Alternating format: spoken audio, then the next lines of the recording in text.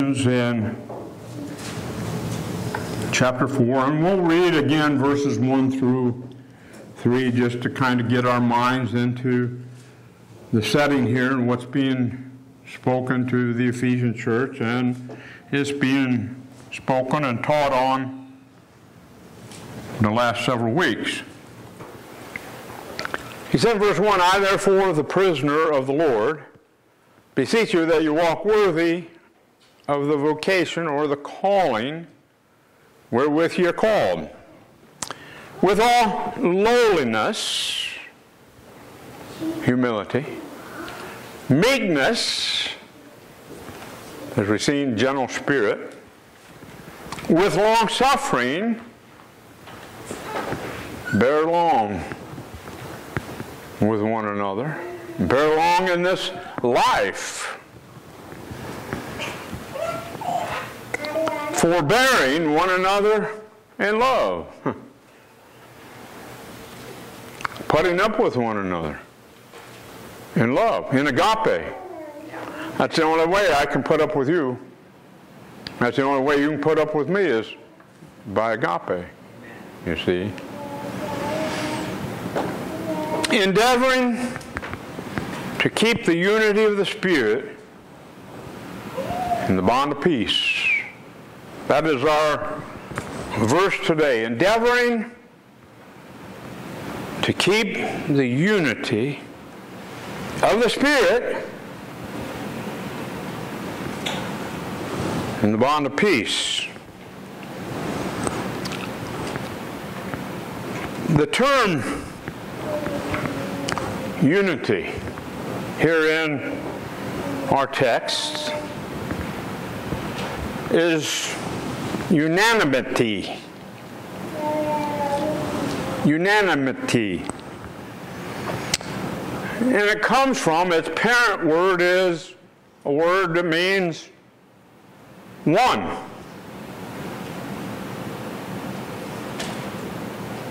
One. Endeavoring to keep the one.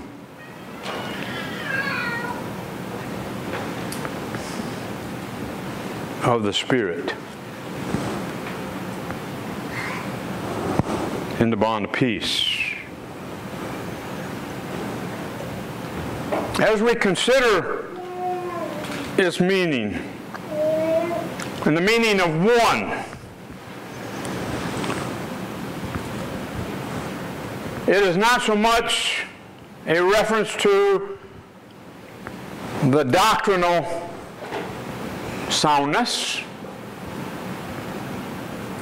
However, that's important. We know it's important. We know that it's important that we all, as the body of Christ, believe the same thing.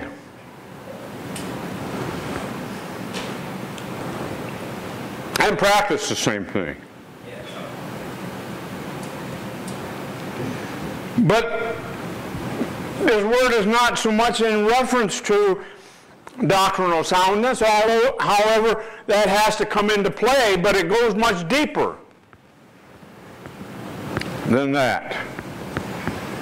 It's not so much a reference to the fundamentals of church government, and there again, that's important.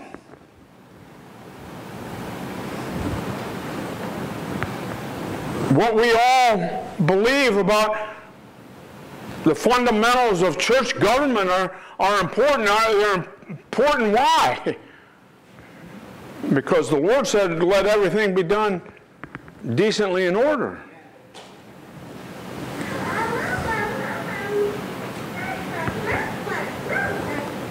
They're to be done in accordance with the Word of God, as we see in the Word of God, and there's to be an order in the fashion thereof. However, that's not what it is entirely referencing. But both of these are important, doctrine and church government. Or we want from time to time preach on. All our preaching is doctrinal.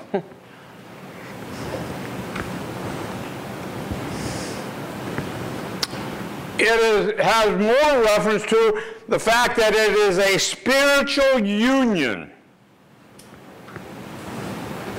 It is an union between God and His people. Between Christ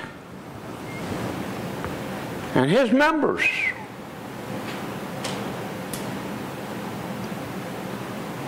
His body. Just as this is one body.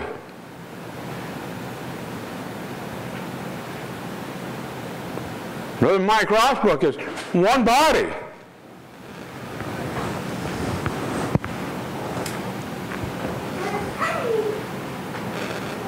Grace Baptist Church is the body of Christ. It is one body. Many different members having different gifts to use and to serve in that body.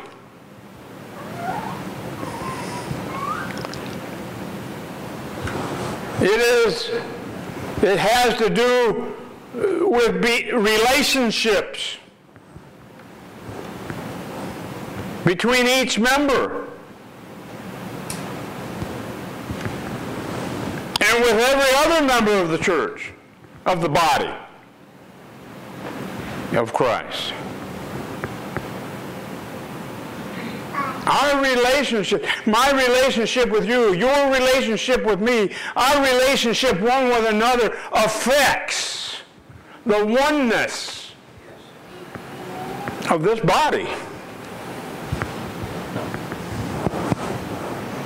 We love it when we have a business meeting and we can go out of bed. We're in unity. We have great unity here. And Grace Baptist Church does. But let's not take it for granted.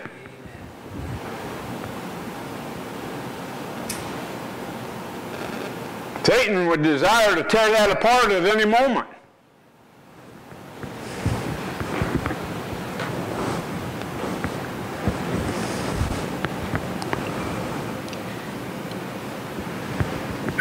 And what we said concerning doctrinal is important. What we said concerning government is important. But you know,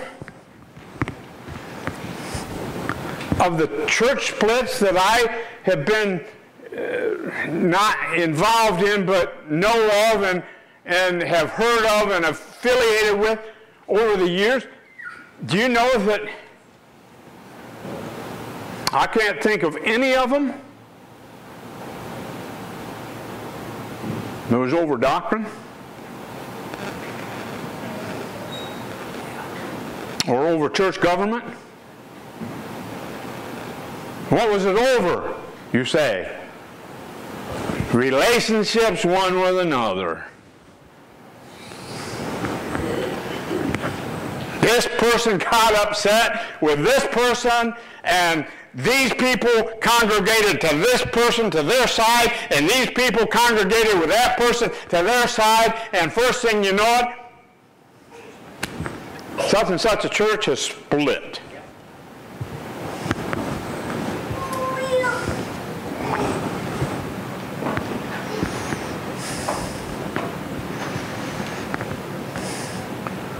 The bond of the union that we're talking about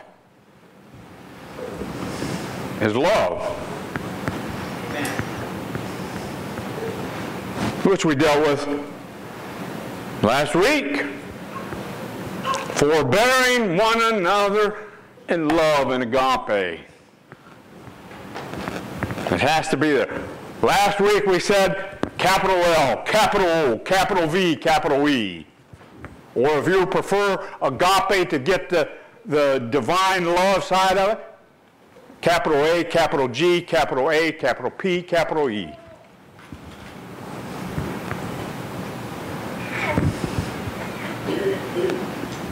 And each one of us, if we're born again, have agape. And that agape is not just towards God. Yes, it's manifest toward God, but as we saw last week, it's manifested one to another. It's what enables us as brothers and sisters in Christ to put up with one another. Now, he goes on from that saying, endeavoring. What does that word mean to you? Endeavoring. Does it mean making a half-hearted attempt at keeping the oneness? Well, I tried, but she. I tried, but he. Is that what it's talking about?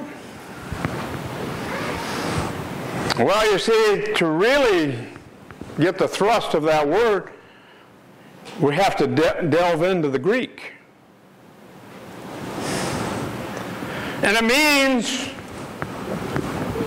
to make haste,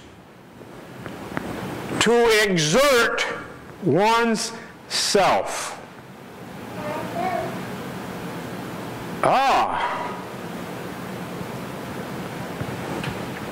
So I'm to be quick and exert myself to be in unity with you, to be in oneness with you, and you are to be quick to exert yourself to stay in oneness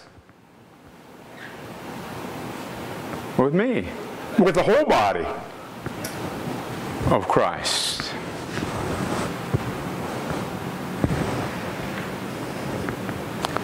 These things have not been new to our study in the book of Ephesians, has it? I mean, Paul seems to be really exerting the bodies of Christ to unity. We see it a prevailing thought in the book of 1 Corinthians and 2 Corinthians. We see it a prevailing thought here in the book of Ephesians, to the oneness of the body. Just to give us an idea of the Word of God, 2 or 3 passages of Scripture for us to take a look here at. Turn with me to the book of 1 Thessalonians. Book of 1 Thessalonians chapter 2 and verse 17. But we, brethren, being taken from you for a short time in presence, not in heart though, endeavored, was quick to exert himself the more abundantly. In other words, not just quick to exert himself, but even more abundantly was quick to exert himself. Well, why?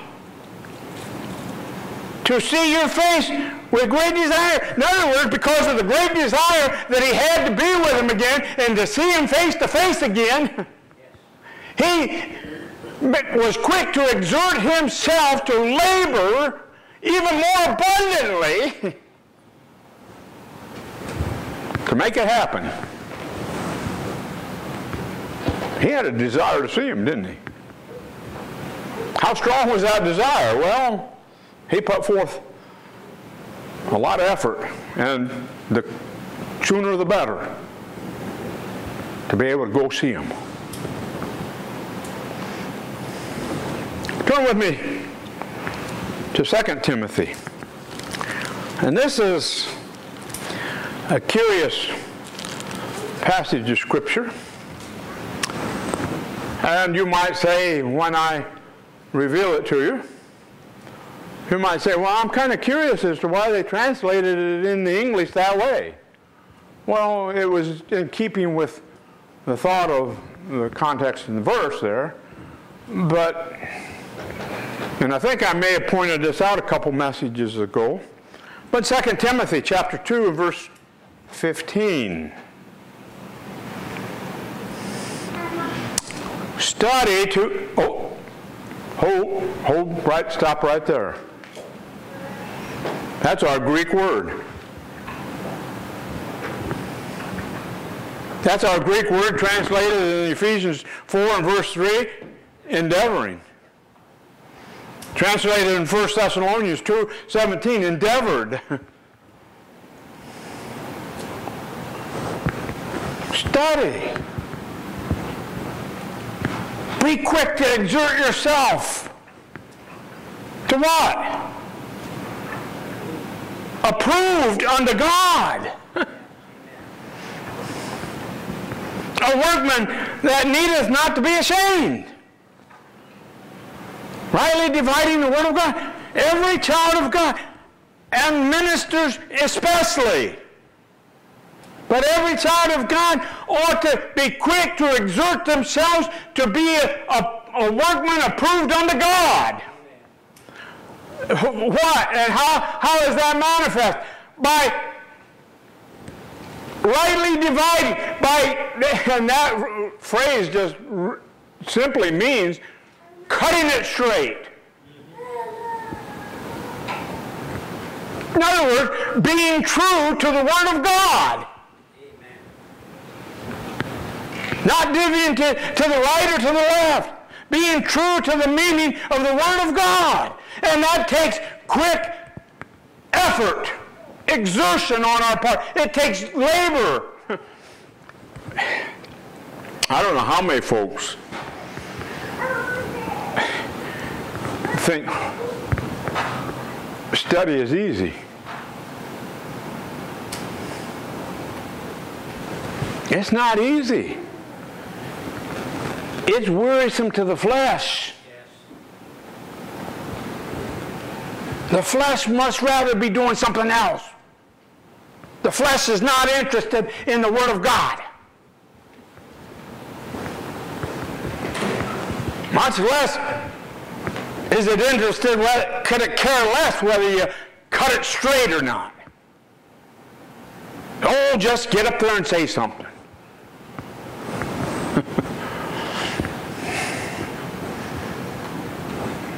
You see, I have to answer, you have to answer to God. And we have to answer to God what we tell people about the Word of God.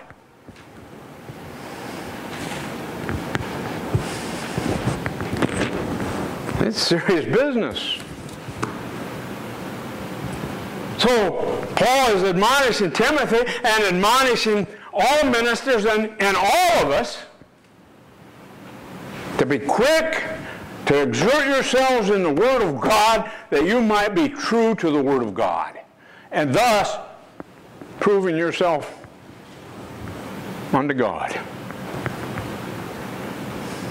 A workman that does not need to be ashamed. Boy, I didn't realize that was so important. Yeah, it's of great importance. Chapter 4. Same book, verse 9. And we have a different English translation here. But, same Greek word. And, somewhere in the English, this word means same thing. We can all see from faithful study, we can see, well, how study would mean to be quick to exert ourselves in the Word, whatever we're studying. But he said in verse 9, he said, do thy diligence. There's the Greek word, diligence.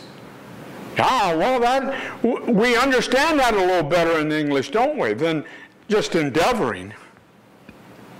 I mean, to our English today, diligence would speak a little more effort on our part than just endeavoring.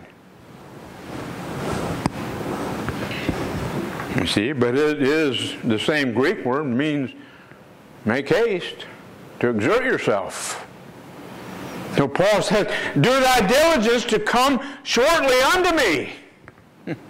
He desired that they would make haste and exert themselves to the point of it happening to come to me.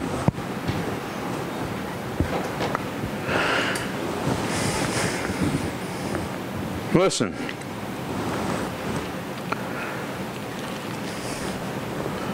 Paul is telling us through, of course, the inspiration of the Holy Spirit, and the Holy Spirit's only using Paul as his spokesman, penman, is telling us in chapter 4, verse 3, that we should be eager and exert ourselves to keep the unity. Each member of Grace Baptist Church should be eager and should put forth earnest effort in keeping the unity.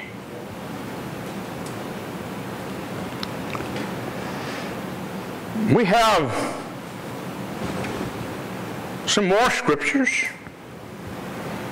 which while not necessarily talking about unity, they are talking about our spiritual man, which our spiritual man has direct reference on our unity. They said, keep the unity of the Spirit. Now, remember whether that's in my notes or not. If it's not, I intend to it. And if it is, we'll get to it, but I'm going to say it now too. But the Spirit only leads in unity. Yes. And it leads in that, what we're saying the meaning of unity is, one. It leads in that which is in unity is one with God the Father, God the Son, God the Holy Spirit, as they are one.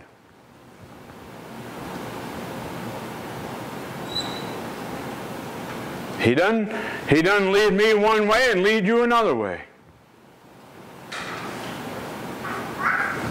He leads us in that oneness. If you think one thing and I think another, oneness is wrong. It might be both of us wrong. We might both be in the flesh on the situation. But I can guarantee you one thing. There's only one that would be in the Spirit. Two opposing views.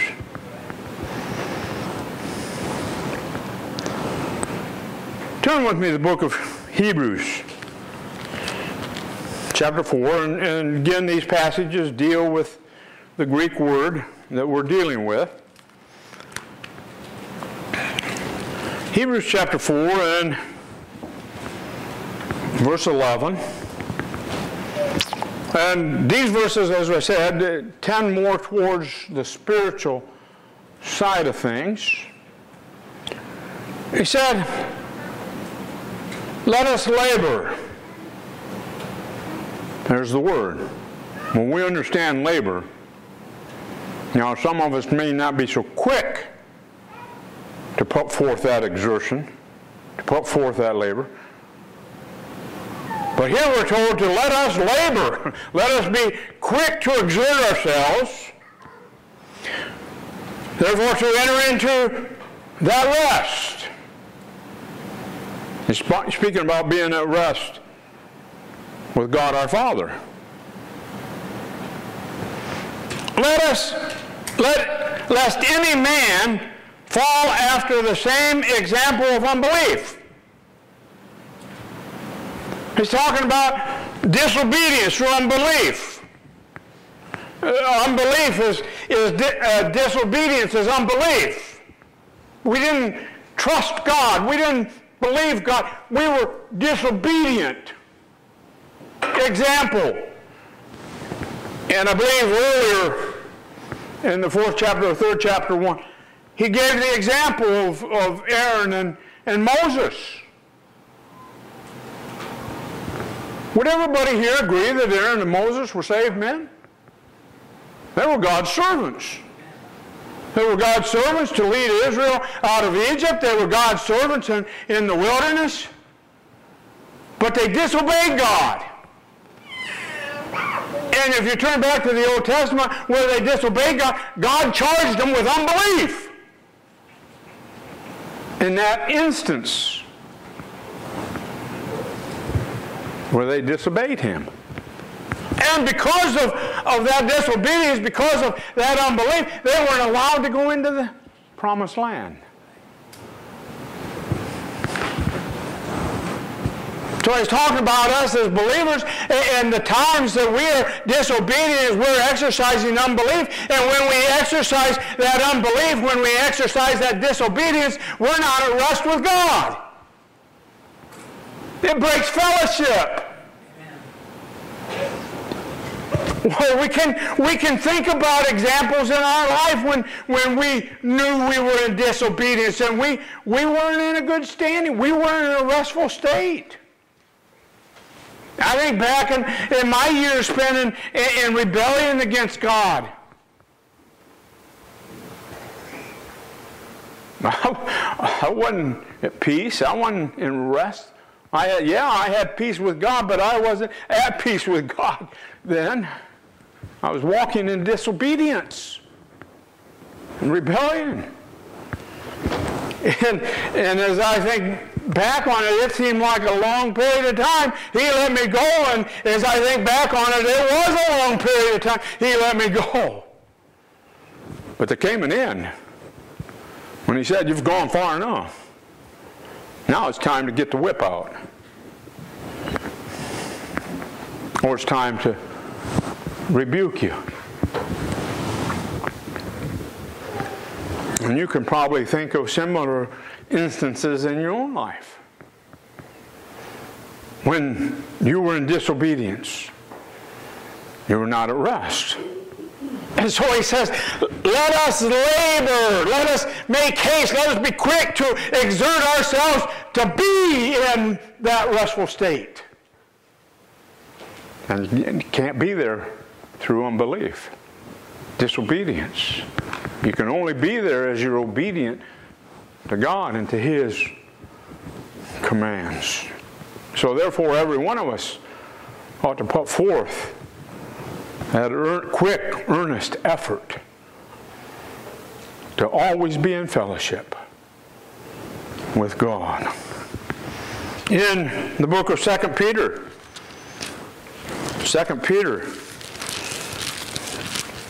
in chapter 1, and I had only wrote down one verse,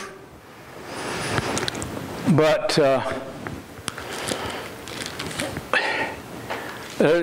I really need to read more than one verse because we need to go up to verse 5 of 2 Peter chapter 1. In verse 5, and he said in the preceding verses and that we're children of God and grace is applied to us and grace be multiplied to us and so forth. But in verse 5 he says, and beside this, giving all diligence, there's our word again. Add to your faith virtue, and to virtue knowledge, and to knowledge temperance, and to temperance patience, and to patience godliness, and to godliness brotherly kindness, and to brotherly kindness charity. You see, we can have charity more or less. Some of us have less rather than more. For if these things be in you and abound, They make you that ye shall neither be barren nor unfruitful in the knowledge of our Lord Jesus Christ. But he that lacketh these things is blind and cannot see afar off, and hath forgotten that he was purged from his old sins. You see, he's still talking to saved people. And the child of God that is not adding to his faith and is not adding to that, all those things that he says ought to be added, that he's not giving diligence to add to his faith, he says he's just blind and really can't see afar off. In other words, in other places you put it, you're like milk-fed Christians. You see, we all know a baby can't see very far, can they? They can only experience the here and now. And then as grow older and grow into adulthood and to maturity, they're able to see more clearly. They're able to see better. Well, it's the same thing with a child of God. You see, as we grow, as we add, as these things are being added to our faith, we grow. Look what he says in verse 10. Wherefore, because of all these things, wherefore the rather, brethren, give diligence. Be quick to exert yourself, to make your calling and election sure. For if you do these things, ye shall never fall. He's not talking about being quick to exert yourself to be saved. He's talking about giving proof that you are saved, giving proof that you are a child of God. And how do you do that? Through quickness and exertion, adding to your faith, and all those things that were mentioned there. Well, it's a lot of those things mentioned there go to our oneness as the body of Christ. Wow. Something, huh? Chapter 3, same book.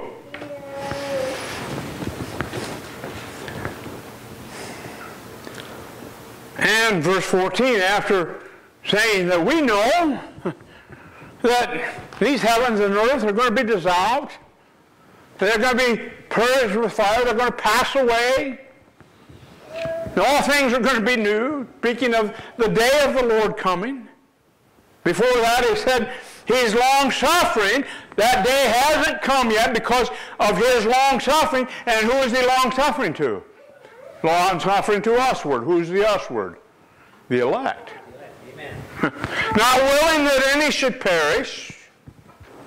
And so then in verse 14 he says, wherefore, because you know these things, because you know the day of the Lord is coming, and the heavens and the earth are going to be dissolved. They're going to pass away.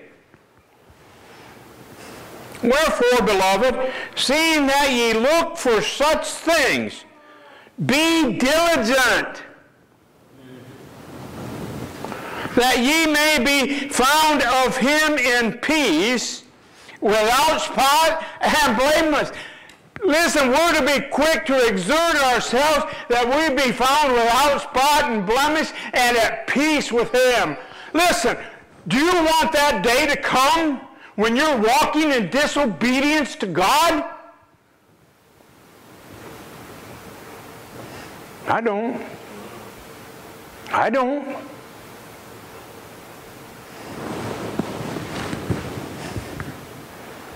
But every time I sin, it's a great possibility he could come back then. In my disobedience and in my sin.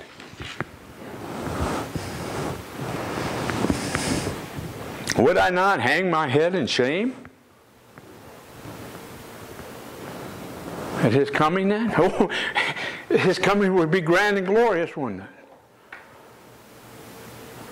But oh, not to have been found in peace at that moment. Wow. Sobering thought, is it not? That gives us maybe a little better idea of and understanding of what Paul's telling us in the book of Ephesians chapter 4 and verse 3. We ought to be quick and put forth an earnest effort, labor, to keep the unity. Unity of the Spirit. It is the responsibility of every member of the local church, of the Ephesian church, he says, of Grace Baptist Church, to be eager, to maintain, to keep, to guard the unity of the Spirit. A couple passages of Scripture in closing on this thought. Now, not that we'll be done with endeavor, but turn with me to the book of 1 Corinthians. The book of 1 Corinthians in chapter 12. Oh, you knew I was going there, didn't you? Just the thread, just the way it's working, the oneness of the body of Christ. And look with me here at, well, I want verse 27, but I want to read a couple other verses.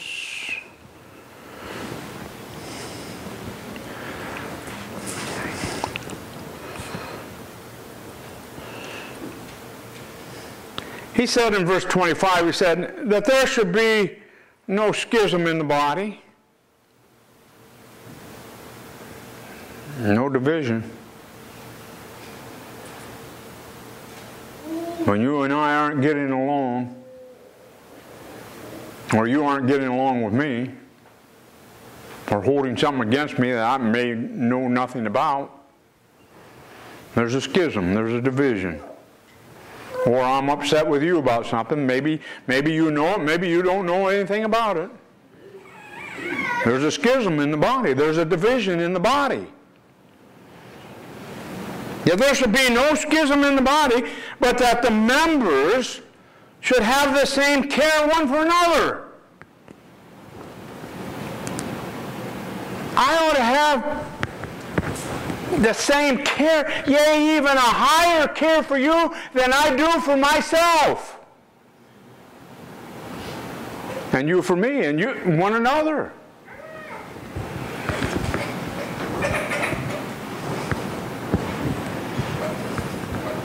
What one of us don't do our best to take care of ourselves?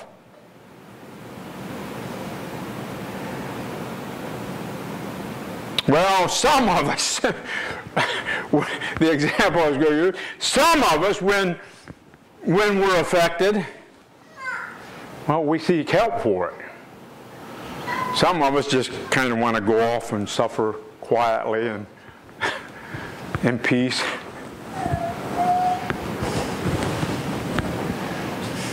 But when it comes right down to it, we want it to go away. We want it to be taken care of. Want it over with. And whether one member suffer, all the members suffer with it. Do we?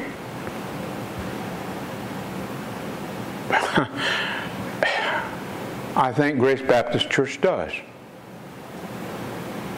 Much the grace of God upon us. Pray it continues. Pray that none of us, pray that I don't, pray that you don't.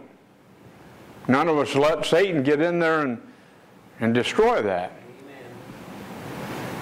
Will one member be honored? All the members rejoice with it. And I think we do that well. Now, verse 27, now ye are the body of Christ. Let us remember that. When brother so-and-so or sister so-and-so has an idea or thought that we don't necessarily like, or is different from what we think, let us remember we're the body of Christ. Same body, one.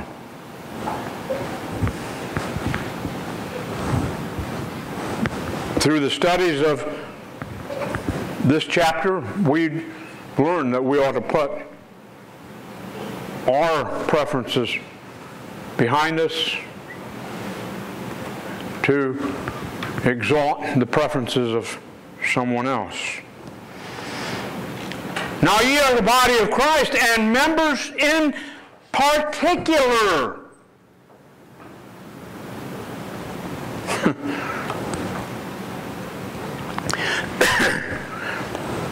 That word particular means that we have been assigned here.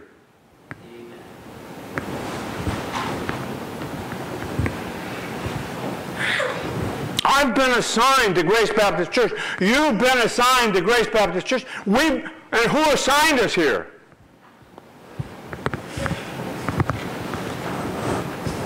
The Lord did. Oh, no, I joined.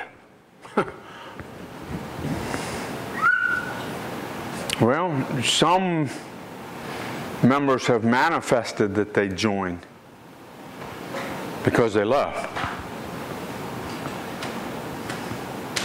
They weren't assigned here by God.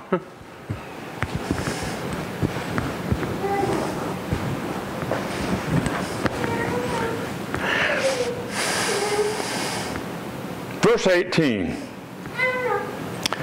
But now hath God set the members, every one of them, in the body as it hath pleased him. Just as that all-powerful, all-wise, all-knowing God designed this human body and placed all the members pertinent to Seth born in this body, he did that for Grace Baptist Church. Not a one of you are a mistake. God has placed you here. You're important to this body. And we ought to be careful not to offend one another, but to be quick to exert ourselves to keep the oneness of the body of Christ. And before we're through with this word endeavor, we'll go on to see the picture, the greater picture. Well, actually, it's the next few verses, 4, 5, 6. I think there's 7 things there.